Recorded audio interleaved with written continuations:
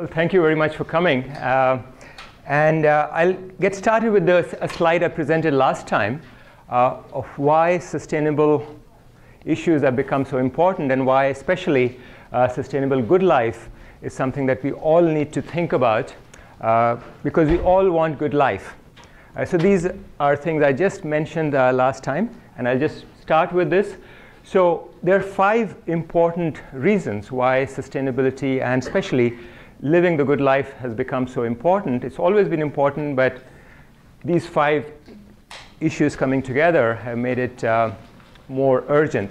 So resources, the fact that we have limited resources, and of course the population is large, and the quality of life we all seek requires resources. So resources are something that is a challenge. The fact that the economy is now globally linked, that's another challenge. Healthcare, we want to stay healthy, and people are living longer. Technology is making our lifespans longer. Technology itself, which means the fact that so much of what we thought was work done by humans is now done by technology. So humans have to find other ways of finding purpose in life. So just the fact that you have robots assembling things that we thought only humans do that kind of stuff, now technology can do. And this is just the start, because almost everything we think only humans can do, these things, more and more machines will be doing them. So what is the purpose of life? That also becomes very important. And finally, also, everybody wants a good life. Everybody wants a good life. Everybody should have a good life. So one can't have a situation where 20% of the people have a good life, and then the rest of the 80% don't have a good life. So everybody deserves a good life, which puts a lot of stress on the system. But yet, if one leads a certain style of life, that is very possible. So with that, I'm just going to continue. And I'll also show you another thing I just mentioned, because a very useful way of looking at a sustainable good life is looking at food as a metaphor for good life, right?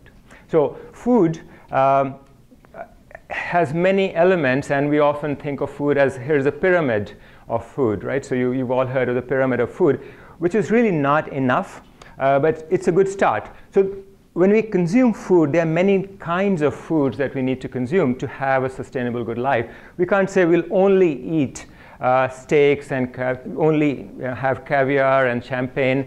We won't have anything else. We need to eat vegetables. We need to eat other things. So when we have food, there are many layers of what we need to consume. And I had shown you this kind of basket of good life, and I'm going to show you again, because some of the things are similar to what I showed, and then a few other things are going to be added. And with every lecture, I'll bring one more thing to add to this thing. So you've seen this last time, and of course it has some elements of food. So you have some vegetables, you have some fruits, you have some nuts. Hopefully you're not allergic to peanuts. You have some cashews, some onions, some ginger. But then you also have, well, they have some lentils out here, some rice. All of these elements have to be part of good life, right? Part of good eating. Then also, there are spices, right? So spices are also a very important part of good life. There's some ginger. So just like food has to have many, many layers to make food interesting, make food delicious and sustainable, right? So food is something which provides us a perfect way of looking at good life. Right? In the same way, our own life should have many, many layers which provide us a sense of purpose and good life. I also showed you last time a very important part of food is a toothbrush and a toothpaste and floss. Being able to release the residue of eating. And that's also a very important part of good life. So going along with those, there are 7 layers of good life, which come from looking at life from a yoga point of view and interpreting those. So I mentioned last time also, physical wellness. We all want to stay healthy. We don't want to be unhealthy. We want to have a safe shelter, decent source of nutrition, we want to have good health. We don't want to be in pain, right? So that if you're in pain, all the rest of the stuff goes away. You may be very wealthy. You may even have a lot of friends. But if you're constantly in pain, so one of the things is physical wellness. Then creativity, being able to create something. If you can't create something, you still don't feel fulfilled. You want to create something. You want to create beauty. You want to create some art, some music. So creativity is also part of good life. Then having a multi-dimensional living where you are doing many things in life. You have a social life, you have an intellectual life, you have a spiritual life. So having balance in life. Right? So that's also part of good life. Then having love in your life. Right? So we all understand the role of love, connections to others, having positive connections to other people who care for us, we care for them. That's also part of good life. So you can see that just like food, there are many layers that we need in our life. And then being able to express yourself.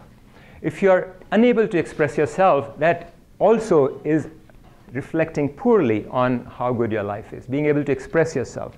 What is in your heart, what's in your mind, being able to say it, express it, either as speech, poetry, writing, literature, whatever, being able to express yourself. Then knowing yourself. So having an understanding of who am I? Right? What makes me special? Because all of us are special, so who am I? What is unique about myself? Am I nurturing that uniqueness? Or am I just following the herd? Right? That's a very important part of good life because you're not going to get this life again. Right? You have these days in this universe, in this world, knowing yourself and pursuing your uniqueness. Right? So that's very important. Also, so self-reflection, contemplation, that's part of good life. So allocating resources, which means time for such things.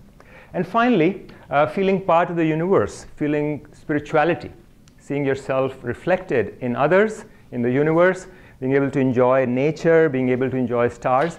So according to this description, which comes in a metaphorical sense, in a poetic sense from yoga, but I've interpreted it in a language that makes sense, you can see that all of these, and most of us will agree, yeah, we need this. Just like most of us agree that I need some carrots in my food, I need some spices, I need some turmeric for my brain, I need some ginger to keep my blood healthy. All these things are part. So similarly, you need all this stuff to make a sustainable good life. And the interesting thing is that while the physical wellness does require a lot of resources, some of the higher level wellnesses don't require a lot of resources.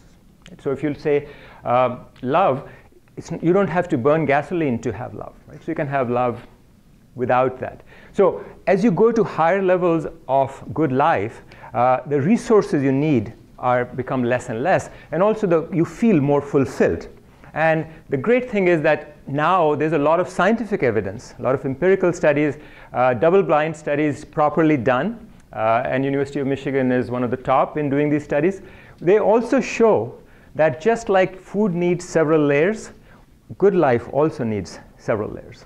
Right? So this is part. So having friends enhances your health. It's now established through a lot of studies. So we need all this. And so technology, of course, is something that helps us because good life is not handed to us. Cars are not given to us. They don't grow on trees. We have to actually fabricate them in some. This laser pointer I have didn't fall out of a bird, right? So somebody had to go make it. So technology is part of establishing and reaching the good life, right? So our bodies, our minds have limitations. So we don't have a genie, just kind of, asking a genie, give me this, it doesn't happen. Somebody has to create technology. And one of the things that in this series I want to look at is how does technology help us achieve good life? Right? So technology can be looked upon from many, many different things. Technology can be looked upon, I want a 200 gigahertz radar system, provide me that radar system, and technologists will work and produce that radar system. However, we want to look, especially in this series, in how does technology help those 7 layers of good life that I described. So technology extends our physical limits, extends the power of our brain, extends our senses. We can listen to conversations going on across the world. Right? We can call somebody in Beijing, talk to them. So things that normally we just cannot imagine doing, technology has made it magically possible. So today, if you ask, so this is an interesting thing, and in fact, if you have conversations, and I have 2 sons, and when I'm talking to them, it's like such a strange feeling, because you can ask a 10-year-old today to answer any of these questions, and within minutes he or she will answer these questions. You can ask, even if the person may not know, the child may not know what barium is, they can find out how many electrons barium has, how does photosynthesis work, how many inches have the mountains, Himalayas, sunk in the last 50 years, what's the second law of thermodynamics, what's the Haber cycle to fix nitrogen, and what I'm going to talk about a little bit, what are the milestones in digital technology, the child can answer. Because the child can just pick out a smartphone, dial up some websites, go to Wikipedia, and give you all the answers. Right?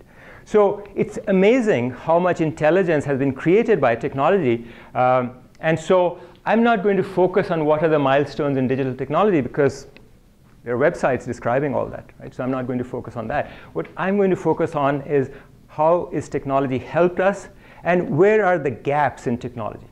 Right? So where are the gaps where technology can contribute to good life, because a lot of times technology is developed for reasons that are not good life, for reasons that are very important, but maybe not part of looking at things from the good life perspective. So what I want to do is look at things from the point of view of good life perspective. So here I have a little packet here, which I'm going to show you. So as part of food, of course, you need something else, and I have a faucet here. Right? So and actually, a lot of what we talk about in technology is just this thing, It's in technology, we don't call it a faucet, we call it a MOSFET. Right? So we call it a transistor. But that's so important. Right? So for food, it's also important for intelligence. So I'm going to talk about this guy here, where you open and close. So this is the gate of the MOSFET, and you have water flowing. Right? So I'm going to talk a lot about this, but this is very important because, of course, a farmer needs this also. Right? To make food, you need a faucet, you need irrigation system, and in the age of intelligence, we need the same thing. Right? We need the transistor. I'm going to also show you a little part of this faucet. This is a washer. Right? So tiny. Without the washer, this faucet won't work. Right? And for the longest time, technologists have been thinking, when will the washer break down? Right? You may have heard of Moore's law, so I'll talk about this. When will the washer break down and this faucet won't work? And we've been waiting for that period, and that period keeps getting extended because technologists are so clever. So I'm going to continue. So the point is that intelligence has become so pervasive. In this room, there's so much intelligence. Right? Not just from people who are here, but in the air.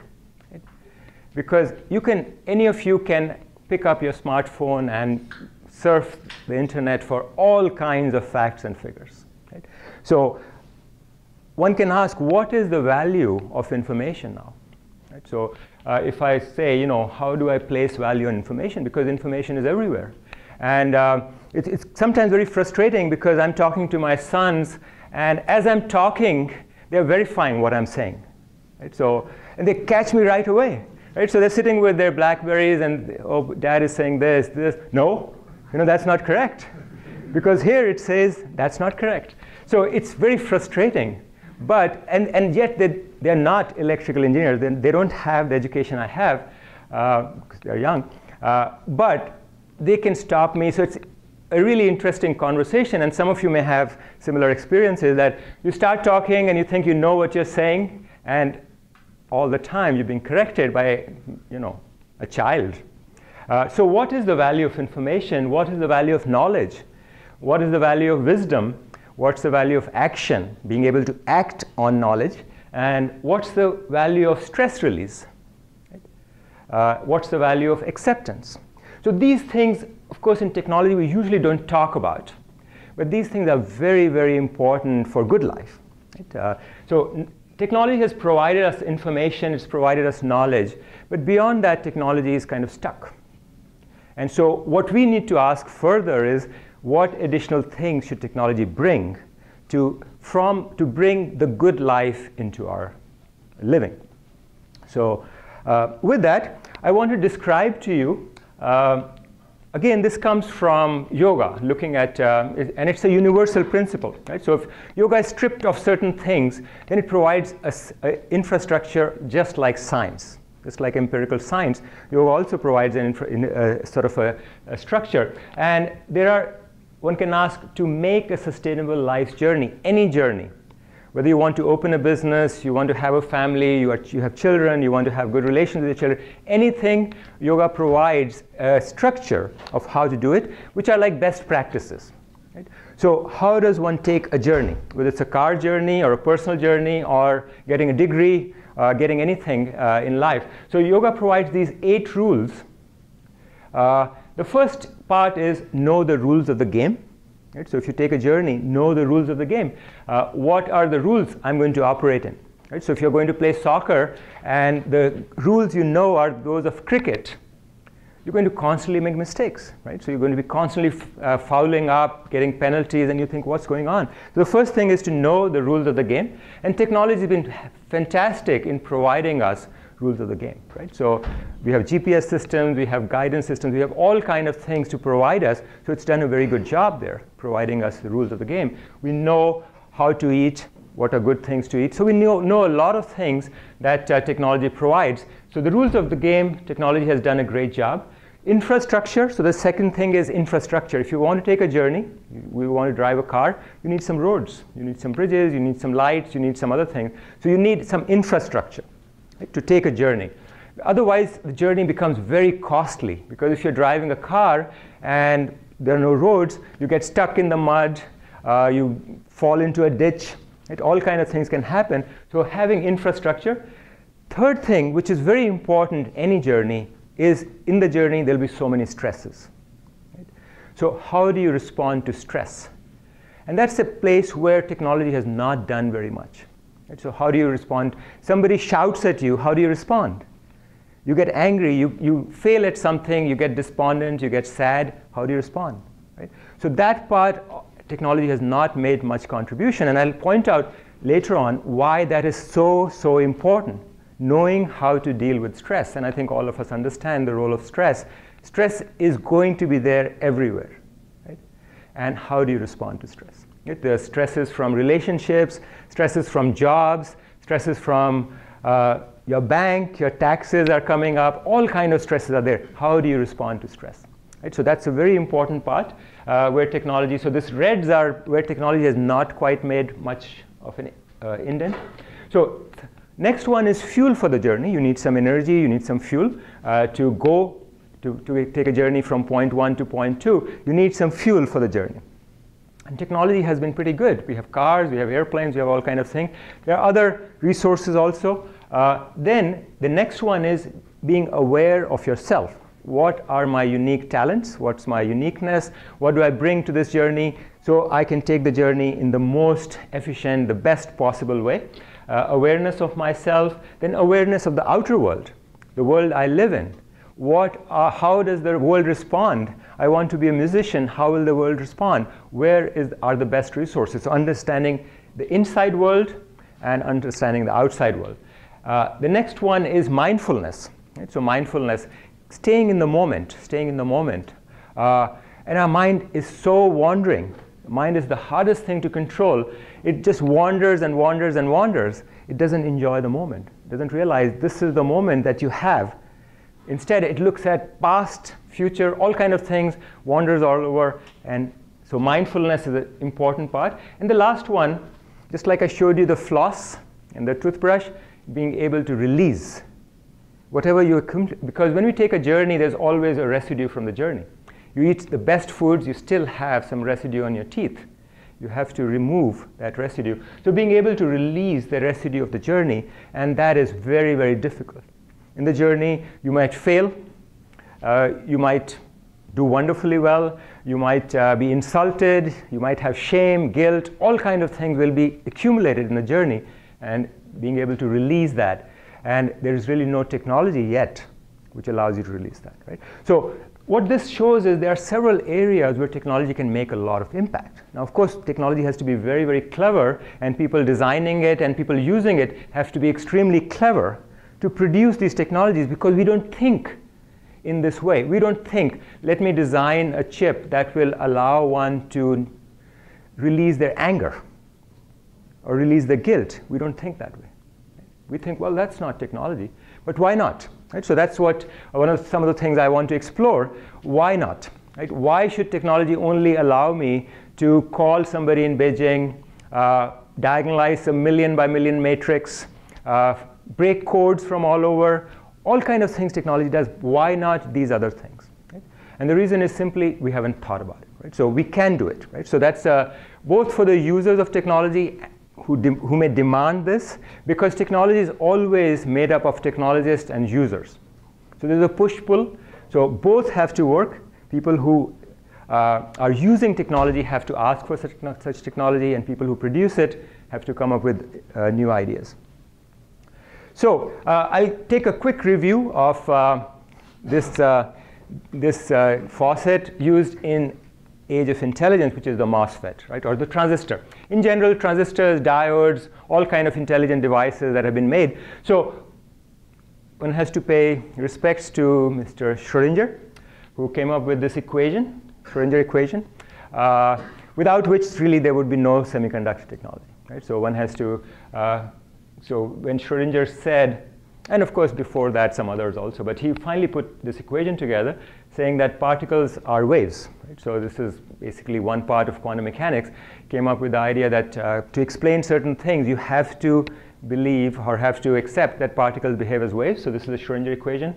And only certain electron energies are allowed. So I'm not going to dwell on the technical part so much, but it's important to recognize how technology comes about. So a lot of basic science goes into technology. Right? So a lot of physics, a lot of chemistry has gone into technology. And fundamental science of physics and chemistry is essential in technology. And to develop new technologies, also fundamental science has to be there. Without that, we don't know the rules of the game. Right? So science provides it, and technology uses it. So going further, this is again just a little band diagram, which I'm not going to spend too much time. But because of that Schrödinger equation applied to materials one finds in semiconductors, free electron hole densities can be controlled, just like this faucet's head can control the flow of water. Right? So that's basically the concepts that came out of it, that you can make a device which can switch, can amplify, can do all kind of operations. So that was just a quick overview. So with that, of course, one had, before that, there were transistors, there were vacuum tubes. And if you came to this building maybe 10 years ago, there was a huge machine sitting there, which was made a computer. One of the ENIAC computers used to sit there. It's not there anymore.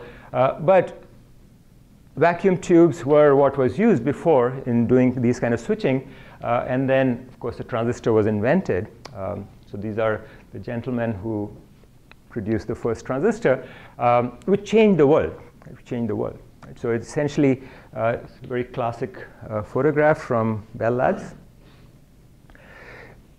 Beyond that, this device I just described, and I'm not going to describe this technically so much, but the MOSFET was created with the work of a lot of very, very smart people. And the MOSFET is basically this faucet here. Just like the faucet is needed to irrigate, the MOSFET can do a lot of things. It's irrigating our mind by providing us information, doing calculations for us, doing all kind of fun things for us. So the MOSFET, just like a faucet, and that just launched the age of technology based on semiconductors. And that, along with the Boolean algebra, understanding that if you have switches, you can produce digital technology. You can do anything you want. You can manipulate numbers. You can add, subtract, multiply, do things that our brain is just not capable of doing very fast. And so that's with the Boolean algebra. And you can produce switches, low power, high power. Right? So you can have extremely high power switches. You can have very switches that turn on by a child's touch. Right? So you can have all kind of devices digital devices, analog devices, and that essentially started this technology race, and of course it's continuing. You see this bust outside our building, and that's Claude Shannon. And he was instrumental in providing the guidance, how do you code data, right? So if you haven't seen it, just outside our building is Mr. Shannon, who was one of the students here, right, at University of Michigan. How do you code? How do you send data? And this essentially was essential for networks. So communication networks, internet, all kind of things have developed. Cell phones, you can call people anywhere. So this was the start, and then of course the whole field developed. So many people have contributed, and the person I find the most intriguing is Gordon Moore, because he came up with this idea of Moore's law, which is not a law at all, as we understand it. You know, we understand Newton's law, we understand, well, here is Schrödinger's equation, here is Dirac's equation. We understand laws as natural laws, but he produced something just amazing. Right? If sometimes one thinks, as a scientist, you often think, if I was in that situation, what would I do? Like, you think, if I was Newton and an apple fell on my head. Now they say apple never really fell on Newton's head, but suppose apple fell on my head, would I come up with the law of gravity? Right? So you sometimes put yourself, especially as a scientist, you'd like to put yourself in different scientists' state of mind, and you think, what would I have done if somebody came with photoelectric effect to me and said, explain it? Would I have come up with what Einstein came up with? And you wonder. And one thing I know I could have never come up with was Moore's law. It's like just so amazing. It's so amazing that, and essentially Moore's, the law was first produced just a few years after transistors, and he saw some observation. And he came up with Moore's law, which was later slightly very modified. But he said functionality will double every 8 months. Transistor density will double every 2 years. Right? How did he come up with this?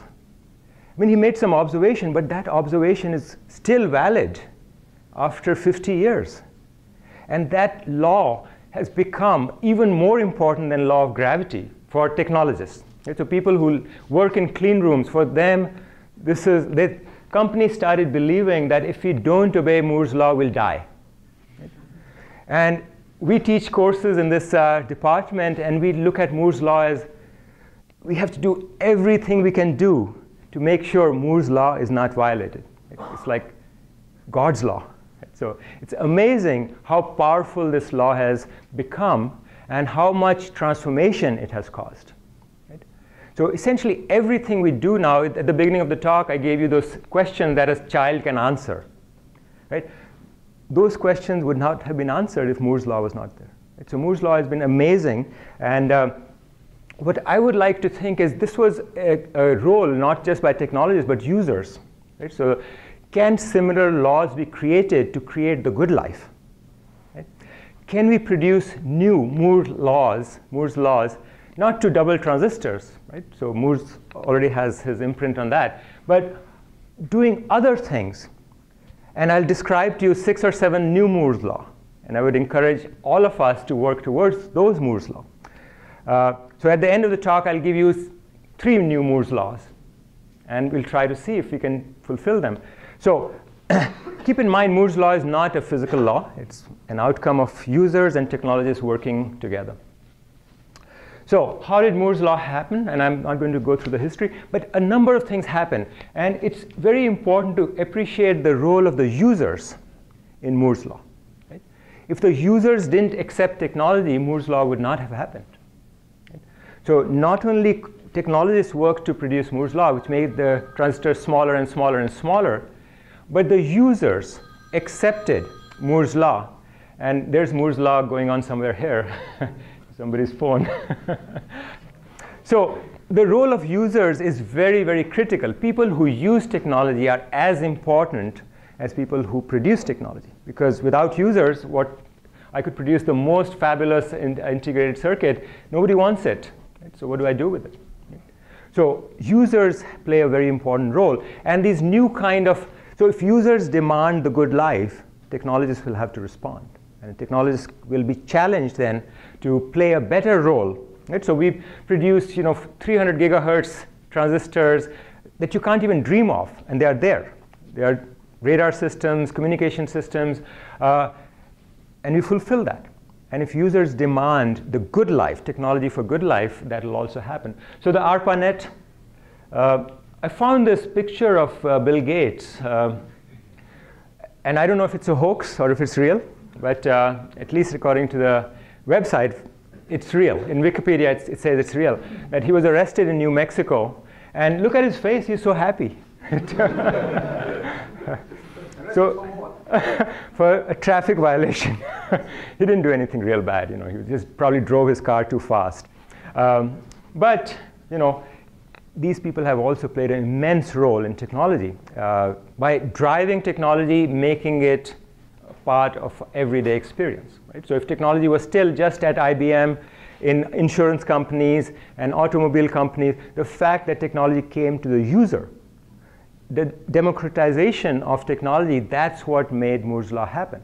So Moore's Law would not have happened if the PC didn't happen, if the phone technologies didn't change. So there are so many things that people wanted these technologies, and technologists delivered.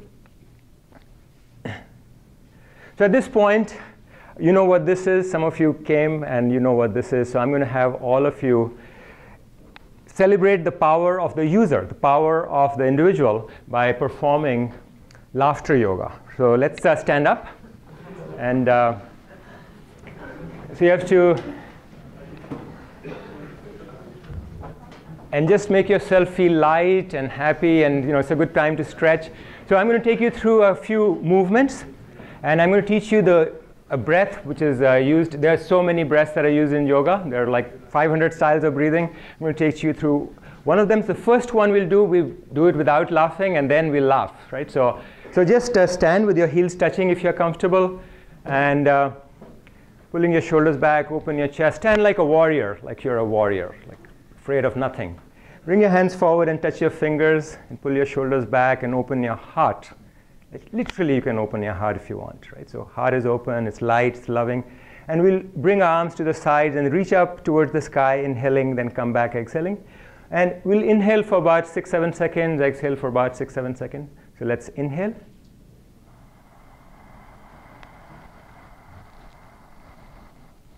Reaching up, and exhale back.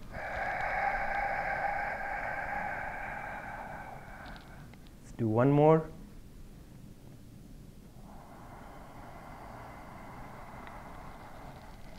Feel you're growing so tall.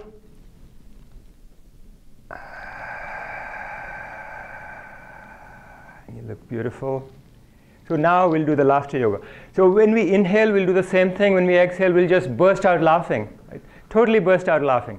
So let's do 3 of those. So pull your shoulders back, and let's inhale up.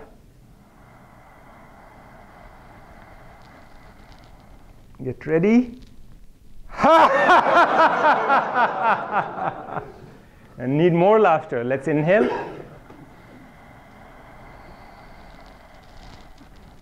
And louder. And one more.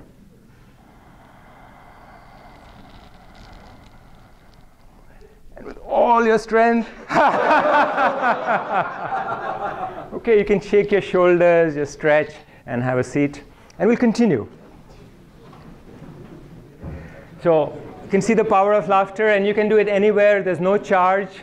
You don't pay anything, right? So it costs nothing, and you can do it with your friends. You can even do it by yourself and look silly. You can do it in the diag by yourself and look silly. That's totally fine.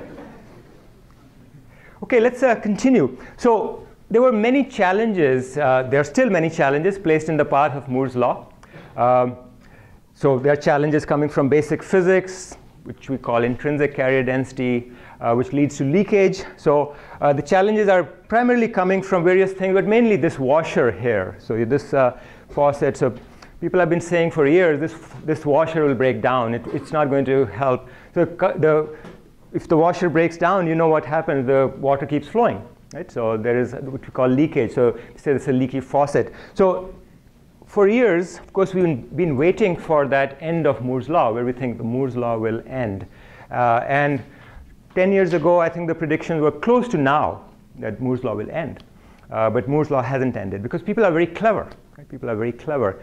And so things coming from basically things like intrinsic carrier concentration, which students who have taken courses here probably know, should know. But in fact, Moore's law still continues because people are looking at Moore's law like if Moore's law falls apart, entire electrical engineering department will collapse. Right? It won't happen, but that's our mentality. We think that way. And because we think that way, it happens. Moore's law is like a self-fulfilling prophecy. So for years, we've been thinking this is the end of Moore's law. Right? So the faucet is just like burst open. Right? So it's like the hydrant can't stop. We've been thinking our switches will just be so leaky, they won't be able to control the water flow. But this is the new Intel, you may have seen this, 22 nanometer transistor where they made a three-dimensional structure. Right? So instead of a planar structure. And in fact, people are very, very clever. They're finding all kind of ways to keep Moore's law going. And with this and what are called high K dielectric constant materials, changing the washer, the kind of material you use for the washer, instead of this rubber, something else. Right?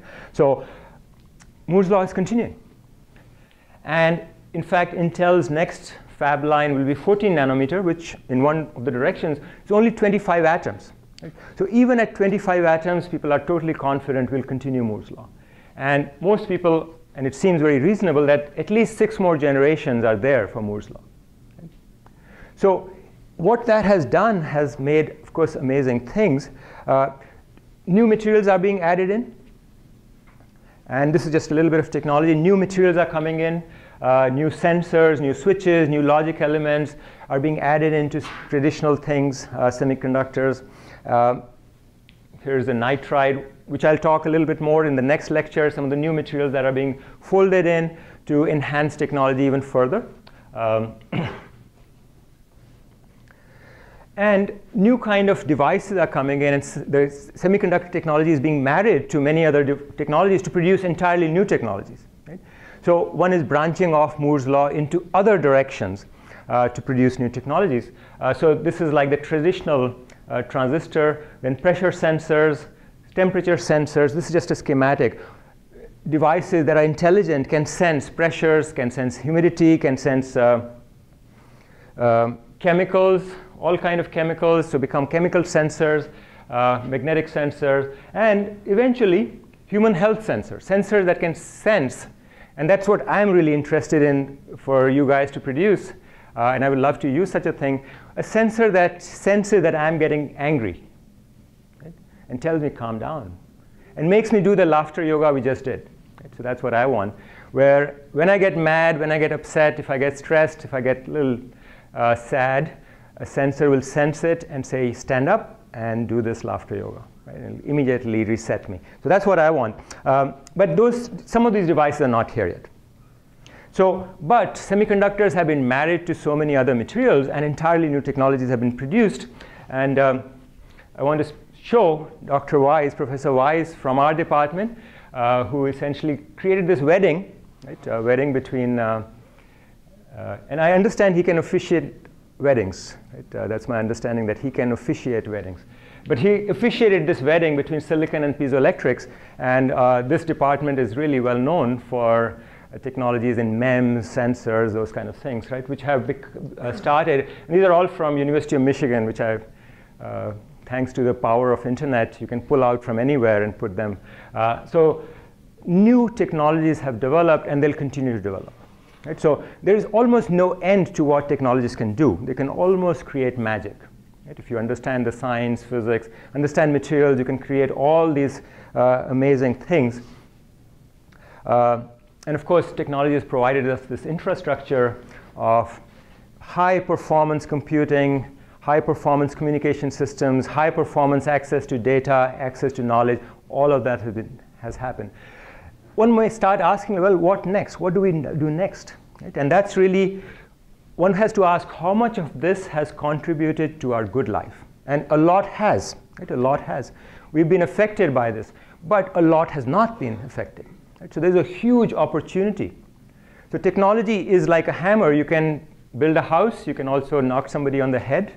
You can do anything you want with technology. So technology is not automatically guaranteed to produce a good life.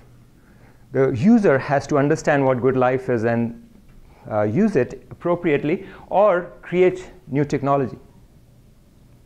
So of course, technology is going beyond just computing. There is the brainwave technology where, in fact, this is, I heard yesterday on one of the news bulletins that there are physicians who were operating on some patients, and with their permission, they wired them with some of these new sensors that come from technology, where they were thinking of certain words, and they could read the words on a computer.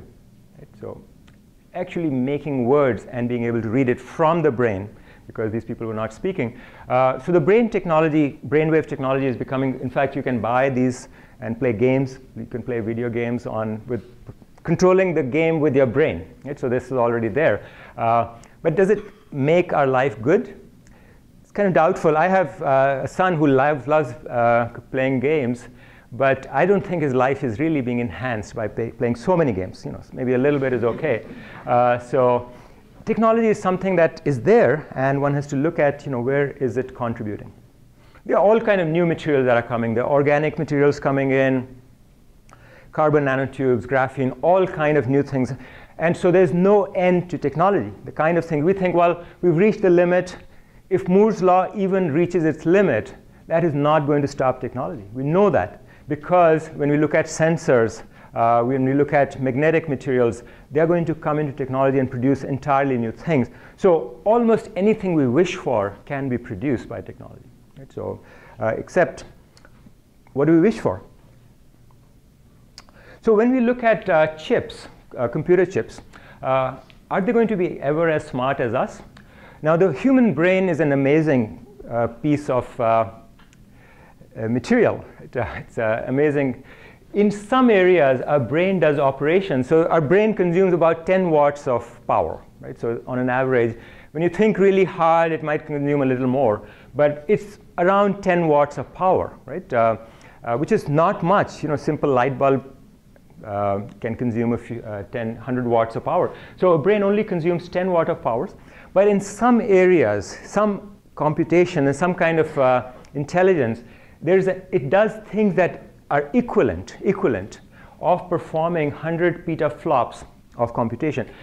So a petaflop is doing 10 to the 15 operations per second. So doing things 10 to the 15 operations per second. So in some areas, like face recognition, right? So we recognize people, we pull out, we connect smells, right? So we can smell something, create a whole image around that smell. So in some areas, our brain does just amazing things. And there is today no computer that can do that, right? Reach that. But in some areas, it's really poor. Right? And of course, in some of those areas, technology has really helped. Right? So we can't add, subtract very well. So a simple $2 calculator can do much better, and that's really helped us. So what technologists also need to look is, where are gaps? We can, of course, compete with the brain, try to do image recognition, face recognition, and people are doing it, and that's fantastic. But there are several areas of the brain where it's still very, very poor, and technology has not done much about it. So we can't calculate very well, but technology is there to calculate very well. So that's, of course, fantastic. Just for comparison, Roadrunner, which is one of IBM's computer, it does 1.8 petaflop, so 100 petaflop. Now the brain, of course, works in a completely different way, but equivalent of, so this computer does 1.8 petaflops. It occupies 6,000 square feet of space. Right? So this room is, say, about 400 square feet. So this computer today, which is at Los Alamos, occupies 6,000 square feet and consumes 2.35 megawatts. So 2.35 million watts. The brain consumes only 10 watts. Right? In fact, from projections, if digital technology worked as it is, to work at the level of the brain in this, to do exactly what the brain does, like recognizing people, bringing out memories, all these things, it's projected that the computer will actually need a terawatt of power. It's pretty much suck out all the power. In fact, a lot of reports say that if such computers are designed and used, they'll produce more harm to the climate than anything else we do. Of course, they are designed to study climate, but they'll produce so much harm because they'll consume terawatts of power. But that doesn't mean that it shouldn't be done, right? So it's just one has to see where are we going. So without new architectures, of course, there's very little chance that we'll have a gadget, that I'll have a gadget in my hand that'll do what my brain can do. Right? On the other hand, there's so many things that the brain is really poor at. So if you look at a monarch butterfly, and this is the time where the monarchs are in California, so I love to go and see them. If you look at a monarch butterfly, it flies. This is one of the patterns. They do many patterns, but they fly from Colorado, just 5 trees in Santa Barbara. Just 5 trees. They make it all the way. And also, interestingly, none of the butterfly has ever made that path. Has never flown that path because its lifespan is too small. Right? So the time it takes to go there, nest, come back, it's too long. So none of the butterflies has actually made that path, and yet they land on those 5 trees. Look at the guidance system. Look at the intelligence of the biology, right, that they have. So of course, our brain is far more than that. But our brain is prehistoric. So now I want to show you some of the things that our brain is totally terrible at. Right? So we can do 100 petaflops of computation, but our brain, so you know the Incredible Hulk. Right? So there are critical parts which are needed in good life, which our brain is really bad at. And that's where technology needs to make more impact. Of course, yoga deals with those parts, right? So if you practice yoga, that's exactly what yoga tries to do, except yoga takes a long time, right? So you have to practice for years and years, and even then, sometimes you'll lose your mind and say, oh gosh, I learned all this and it's down the drain. So technology, that's the great thing about technology, it can democratize, it can teach you very fast, it can make things available to you. So let's just quickly review where the brain is so prehistoric. So in some areas, our response to stress is still primitive, right? So we often get angry. You know, somebody says something, we get angry. Why do we get angry? So think about it. Why do we get angry? Like somebody just calls you something and you get mad. Why do we get mad? There's no reason. Right? The person just said something. Like you don't get mad if a bird chirps. So why do we get mad? Because our brain is so prehistoric. So we see fears, because we're still like cavemen and cavewomen in many ways, and worse than cavemen and cavewomen, because they knew how to deal with stress. So we are still wired as if we are living 100,000 years ago. Right? So in a lot of areas, we don't know how to deal with stress. So we still fear shadows. We have xenophobia. You know, we have racism. Still, right? Why? And all of the things are really bad for having a sustainable good life. Right? Technology has made no impact over there, right? Or very little impact. We still get anxious. Why do we get anxious? Because nothing happens by getting worried and anxious. Nothing happens. Our brain knows that. Intelligently, we know that. But when we are under stress, we completely transform. Right? And that still happens. So that part of our brain, technology has done nothing. We still have very hard time releasing stress. Right? So some things bad happen in the day, we can't sleep. And that's awful for us. Right? So normally when we think the brain should do things that are good for us, but the brain does things that are really bad for us. And we all know that. We wish we didn't have to think. So if somebody says something to us, we are thinking all through the night. It bothers us. We are upset. Next day it bothers us. Why? Right? So obviously it's not something that is good for us, but there's no technology to release it. Now in yoga, of course, there are a lot of techniques to release that.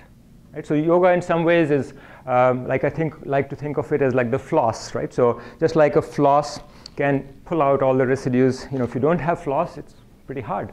So, but they can be, and that's one of the things I'm very excited about, because considering what technology can do, if we know how to integrate certain elements from yoga and other practices into technology, it can be a very, very powerful tool, which means things like upsetting you, you can release them quickly. And that's a big part of, so technology has not contributed much to the most critical part of our brain, which is needed for the good life. And that's a big challenge for technology. So in spite of all the advances, all the intelligence, we still have not touched that part of the brain. And so that offers huge opportunities for technology. So just to go over again the 8 steps in taking a holistic journey. Right? So this comes also in a way written in, so it's like an 8-limbed practice. Right? So the first rules of the game. Technology has done a great job there. So one can say we can give 4 out of 5 to technology for what it has done in telling us what the rules of the game are. So technology is really done amazing things. 100 years ago, there were so many things we didn't know. Right? You got sick, you thought, why did I get sick? Maybe the God is upset at me. You think of all kinds of things. Maybe somebody put a curse on me, and now they say, well, no, actually, I'll just give you this, you take this pill and you're fine. Right? So there are so many things. We understand diseases better. There's still some diseases we don't understand, but there are so many things technology and science and knowledge has brought us, but there's still some more, right? We still don't understand why certain cancers arise, but that's technology will work on it, science will work on it. In the infrastructure area, technology has done fantastic things. Right? We have amazing things which help us guide through our journey. But the third element is how do you deal with stress? There is really no worthwhile journey which will not have stress. Right? The only journeys which will have no stress are worthless. Right? So basically you're not growing. Right? The moment you want to grow, the moment you want to be outside your comfort zone, which means grow, you'll have stress. And technology has not provided us any guidance there. Right? So people are just kind of building up stress. So we know, for example, that in the US, the most prescribed drug is for depression. And there are some cases where depression is clinically, you need some things, but in so many areas, the depression is basically inability to deal with stress. So stress is coming from all sort of places. So there are so many places where our inability, so one looks at one of the most dangerous places, the home. And I was reading the other day that in the US, every 15 seconds, there's a domestic abuse case. So more than 1 million people suffer from domestic abuse. Why? People don't know how to deal with stress. Right? So one or the other person doesn't know how to deal with stress. Right? So dealing with stress is a huge issue in good life and running a journey. If we don't know how to do it, the technology is, one would say, 1 out of 5, if that. Right? So there's a huge opportunity to build technology for one, training how to do, so in education, how do you deal with stress? What's the value of being angry? What's the cost of being angry? Right? So when you get angry, what's the cost to you? What's the cost to your health, to your personal health, your social health? So there's a huge opportunity of understanding stress, how to release stress, and that should be part of our daily living, understanding and releasing stress. Then fuel for the journey. Technology has done a great job, right? We have ability to move, which we didn't have before. So certainly fuel, that's very good. Self-awareness, again, technology has not done too much. So one often says contemplation, because that requires sitting still. And technology is actually quite opposite. It kind of makes our mind more and more agitated, right? So we have emails running, Blackberries chirping, all kind of Twitters going on. So it distracts us. So we don't have time to contemplate. So, but contemplation is a very important part of our journey. Because if you don't know yourself, then you're taking a journey that is guided by somebody else. Right? And so you are just a cog, right? So you're just moving along with the herd. Somebody's saying, do this, do this, do this. They say, no, now do this, right? So you don't know what you're doing. So contemplation, that is another important part. And technology can be helpful because there are techniques that are needed for contemplation. It's not easy to meditate, for example. There are techniques. And it is expensive to go to a teacher and say, teach me meditation. Technology can do similar things. Right? One thinks, how can a technology teach meditation? And we used to ask similar things. How can technology type? Right? We used to ask that, so many jobs that used to be there, people used to think, there's no way technology is going to take over, but why not? Right? So everybody should have access to tools that teach you how to meditate. Everybody should have access to tools that allow you to release stress. And of course, the first preference is a human being, but often that's not possible, right? So why not technology? So then awareness of the outer world's challenge, and technology has done a pretty good job, right, teaching us about the outer world. Right? There's still issues, but then mindfulness, again, there's a lot that one has to learn about mindfulness because the mind is so wandering, it's not in the moment, and one often hears this, be in the moment, enjoy the moment, and we can't enjoy the moment. So that's very important. So the blanks are where, in my view, technology can make a huge contribution. And finally, the ability to release this residue, especially of failure, because not all journeys will be successful. And if a journey is not successful, one feels really bad, and then you get disheartened, you don't want to take more journeys, you have a sense of despair, then you isolate yourself from others, you become lonely, and it has a spiral. Right? So if the journey is not successful, just releasing it, letting it go. Right? That's a very important part, and that, again, technology has not played much of a role. A lot of it is just education, just understanding, and a lot of it is training. Right? So here are some of the areas. Then in the area of optimism, right? In the area of optimism, technology has not done very much. Right? So it's well known that from a health point of view, from a good living point of view, a choice between optimism and pessimism is quite clear. If you're optimistic, you try new things, and it just keeps you more open to new opportunities. Right? So optimism. So with that, you can see areas where we can make a lot of contribution in technology. Now, I'm not going to give you the technology because I have one such technology. Here's the technology which helps me with all of that, but it's just mine. I'm not going to share it with you. But we will develop technology. So it's guaranteed that smart people in this department, elsewhere, and users who are intelligent and understand the value of good life will drive technology into these areas. It's bound to happen. And there's a huge opportunity. And that kind of good life, as I described, is very sustainable. Right? It's very sustainable. So just like if people demand ginger, farmers will grow ginger, which is a wonderful food. So if you don't eat ginger, include ginger in your food. You'll clean your blood. You'll feel really good. So just like that, if these other things, so just like if you lived in an area where nobody grew ginger, you wouldn't know the value of ginger. Right?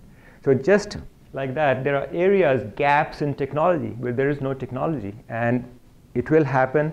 Users will, if the users demand it. So one needs to go from intelligence to wisdom. Right? That's the first. So intelligence to wisdom, where some of these gaps will be fulfilled. So awareness of my strengths, awareness of the outer world's challenge, and very importantly, ability to release stress, because stress is there. So stress is always there, ability to release stress. And just like a farmer planting, understanding what am I planting and will it grow where I'm planting it, right? So understanding the inner-outer world connection. Right? So if the planter, this farmer is planting rice, and he plants it in an area which doesn't support rice, right? So there's no water, there's no proper irrigation, you can't grow. So understanding, making that connection is very important.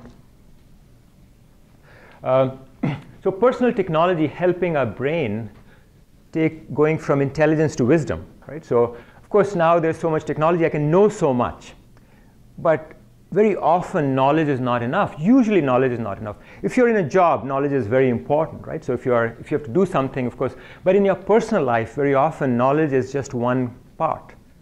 Wisdom, where you start translating your knowledge into something real, that is very difficult. So there's abundance of information, intelligence, but we are very poor at judging, optimizing paths. Even if you know this is the good path, the moment we get stressed, we are in that other, the primitive brain takes over, and so we are very poor at staying mindful, and technologies which will provide us real-time mindfulness and real-time. So those technologies are what are needed, and they are very, very possible. Right? So it's not like asking for a moon for everybody. It's very doable. Although moon is for everybody. Right? So intelligence to wisdom. So this is Mr. Mentor, which is in the Greek mythology, this gentleman who was the guide of this prince, I understand. So technology acting as our personal guide. So that's a goal, right? Technology acting like a personal guide who will walk with you and constantly help you release stress, whatever, if you're doing something that is not for your own good life, technology that will help guide you through that. Right? Now, if one looks at neuroscience, and neuroscience is doing such amazing things, what they identify is this little almond-like thing called amygdala, which is the source of our primitiveness. Right? So when we are under stress, this part takes over. Right? So whenever we are in stress, all decisions go through the amygdala, which means all decisions go as if we were living 100,000 years ago. Right? So we respond to things as if we were not living today. We were living in a world where there was no food. There were animals all around anxious to take a bite out of us. There were strangers who were lurking to shoot us, kill us, spear us, do all kind of things. So the primitive part of the brain takes us back 100,000 years, and we respond in the same way. And even worse, because, of course, at that time, that response may have been appropriate. Right? So it may have been appropriate that if you see a stranger, to be fearful. Or if you see a wild animal coming, to really get angry or mad and drive adrenaline through your body and do something, run or fight or do something. Now, that's not needed. Right? So if your boss says something rotten to you, why be angry? You're not going to hit the boss. Right? You don't need that adrenaline running through your body, because almost anything you will do will get you fired. Right? So today, that makes no sense. So today, this amygdala is often taking us down paths that are not appropriate for us. And amygdala is just a technology. Right? So one can also have technology that will help us override some of these things. And I feel very confident, considering how bright people are, especially the young people coming up. They'll produce all kind of, so producing a mentor for us. Right? Judging risks for us. Right? So sustainable life's journeys convert changing from intelligence to wisdom. So can technology digest information? And of course, technology is fantastic at that. Can do amazing things, do all kind of calculations, optimizations, give us a result to find the optimum path. How do I optimize my life journeys? Objectively look at the world, subjectively look at the world, and look at the world from a sustainability point of view. Technology is really fantastic at doing those things. Right? So it can do it. So personal gadgets acting as mentors. So I'll just very quickly come towards the end. One of the most, and where technology is going in, is the automobile. Right? So this kind of technology is coming into the automobile. Where automobile accidents, so this is accidents, so this is from CDC, accidents, unintentional accidents, resulting in death. There are about 123,000 Americans who die every year from accidents. Out of those, about 40,000 are car accidents. And the reason for car accidents is almost always loss of mindfulness. Maybe becoming angry, becoming distracted, looking at your text and texting. So their technology is acting, in fact, in the other direction. Right? So people are texting, they crash into somebody. So recognizing that almost all accidents are preventable from technology, if the technology is designed right. So technology can distract also. Now the automobile companies are going to put the internet in the car, so you can surf the web, you can all. They can do anything they want. They have the technology. They can force the driver to be mindful. Right? And that is slowly starting to happen, which is really good in many ways. So when we look at car crashes, not only 40,000 people die every year, in addition, there are $200 billion of losses from car crashes. And other than 1 or 2% of cars crashes, almost everything is human error induced. We need you to laugh. I'm going to finish up. Okay. I don't want to distract others. Okay. So, and also, it's interesting that if one looks, our mind works often, it fears things that are sometimes very remote, and it's totally happy in situations that are very dangerous. So I just want to show you this plot of, in the US, annual deaths from tornadoes. We are really frightened by tornadoes. The tornado is coming, we get so excited. Oh, you got to hide here and there. Every year, about 40 to 50 people die of tornadoes on an average. Right? That many people die in half a day in car accidents, because every day, more than 100 Americans die in car crashes. In the whole year, 50 people die from tornadoes. In fact, if you sum all of these weather-related deaths, more people die in car crashes in 1 week than in a whole year from weather-related disasters. So our brain is not really that bright. We don't understand certain risks, so we fear the unfamiliar. But we haven't seen a tornado, we really fear it. Even though it may not be dangerous, we feel very comfortable in familiar things.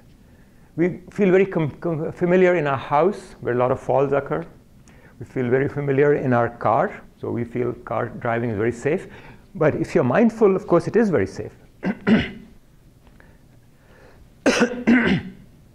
So coming to technologies, and I'll show you this picture, which is from Progressive. It's one of the insurance companies. And I'm not a spokesperson for an insurance company, but I'll show you because I find it really interesting. So can technology intervene and teach me about foods I eat and how I eat, money I spend and invest, people I trust, education I get, relationships I have? Technology can guide us in all these areas, provided the right kind of technology is developed.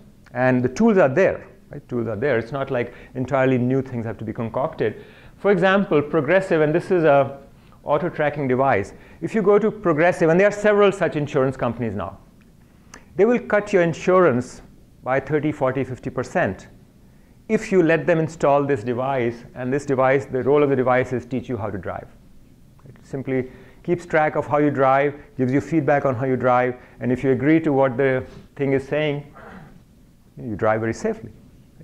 So such technology will intervene in our lives, and it'll come from insurance companies, unfortunately, because they are the ones who assume the risk, and it'll come from healthcare companies, so new technology will come, but such technologies will come in our lives slowly, but as I mentioned to you, they can play a very positive role, and that's an opportunity both for users and technologists to bring good life. Right? So technology, as I said, can be bad, can be good, but in some ways can bring this extremely good life to us. So coming back to Moore's law, I said I'll give you several Moore's law. So here are some Moore's law, which I call NACS laws, which bring knowledge and action into harmony. Right? So something that brings knowledge and action. So knowledge is there. Right? So knowledge is there. Action is not there. So NACS closes that gap. So one can have Moore's law. Automobile companies and users can produce this Moore's law that car crashes are halved every 2 years. So Moore's law is transistor density is doubled every 2 years. Here's a law. Car crashes are halved every 2 years. And I think this is an easier law than Moore's law. So car companies can decide we're going to equip the car and take out all distractions from the car, because a car crash is not a personal thing. Right? Car crash is a societal thing. You can't say, I'm driving my car, I should be able to text, because you killed somebody else. Right? So one can have a law like this, but it needs both users and technologists. One can also have laws like diabetes cases are halved every 2 years. It's entirely doable. It's entirely doable. Or drug addictions are halved every 2 years.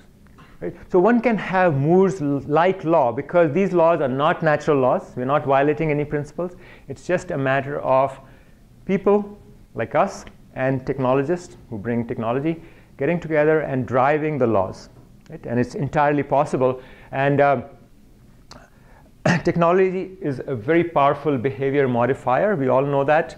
You give somebody a cell phone, their behavior completely changes. Right? You give somebody a smartphone, Usually it changes in the wrong way, but it changes, right? And it can change in any way you want. So technology can be designed, and that's, I think, an area where technology can make a huge contribution. And also it links humanities and technologies, because there's so much known in humanities about human behavior. And as engineers, we need to learn from humanities what is the human behavior and design technology with help from humanities. Just look at a simple technology like the indicator for your gas level. Imagine if our cars didn't have this, right? So imagine if your car did not have this. You're driving along, and how many people will be stranded? Right? And such a simple thing, fuel gauge. If we did not have a fuel gauge, what will have? How would driving change? And I think there'll be immense money to be made by tow truck drivers, right? Because almost everybody will be stranded. So a simple thing like this, and one can take it to higher levels. Right? So technology that can, just as an example, technology that can observe your distraction level, technology that can observe if you're under stress, if you're angry, if you have road rage. All of these things are detectable. There are sensors out there that can do that. But it's up to us to put them where we need. And this is just an example. There are so many other areas in this area of sustainable good life where we can bring compasses, basically. Compass is, of course, an old thing. But imagine going over in ships all across the oceans not having a compass. Right? So in many ways, we are leading our lives without having a compass. Right? Most important, releasing stress.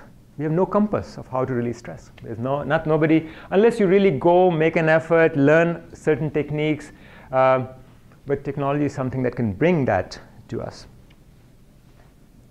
So technology can be an enforcer, like it'll give me a ticket. Stop playing that, I wish I had something like this for my children. Stop playing that video game, or your system will shut down. And it happens, right? If I go and try to shut it down, I get it's not easy after that. But so technology can do all this.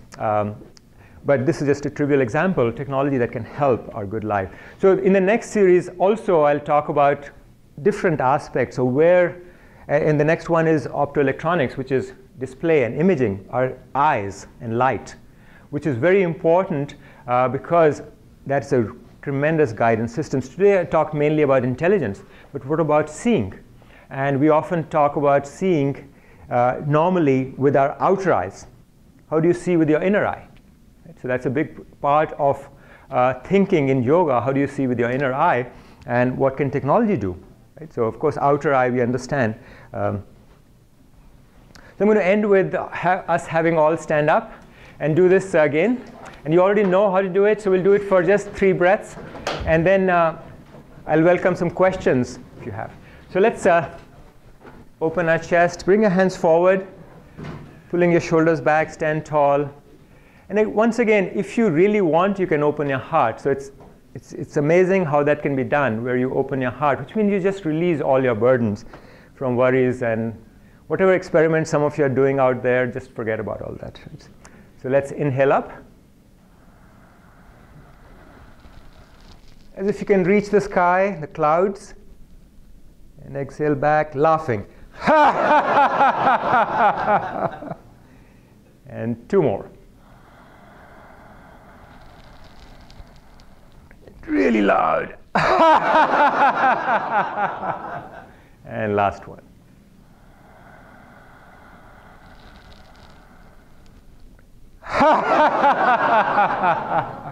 And then just release your shoulders, your back. And you're welcome to ask me questions now, or you can always email me, you can talk to me, and I would love to discuss ideas you have about how you can impact a good life. Thank you.